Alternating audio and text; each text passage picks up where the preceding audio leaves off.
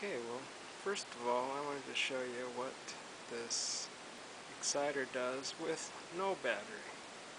This is just an LED being lit off of the capacitive link between the AC and my exciter. The AC, the stray AC. So it has a little bit of light. Now, I'm going to right now, it's connected to this battery, and actually the battery is disconnected. I'm going to try to connect it up, something like that, and see what I can do. I need to fire it up. So here it is. This is wireless on my exciter,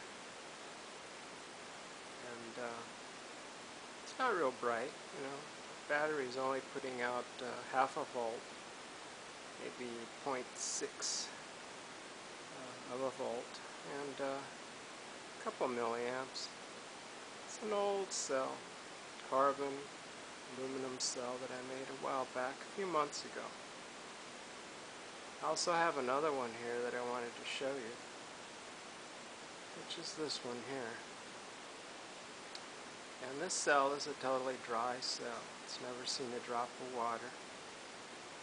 And it only has about a volt, maybe a little tiny bit less than a volt, and about a milliamp, more or less. But it's totally intact. It's not rusted, it's not anything. And like I said, it's never seen water, it's never had water. So just wanted to give a little update on this. And it's made in a capacitor can. It's got some white glue on top just to seal it, and a carbon rod with an aluminum piece of wire or something sticking out of it for the negative. You can grab the can too as the negative. And anyway, just to get some idea. And this is my exciter setup.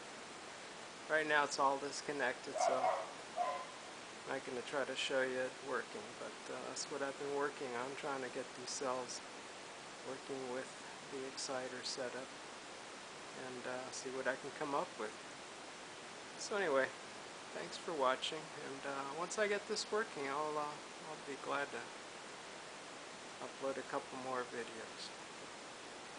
Thank you much.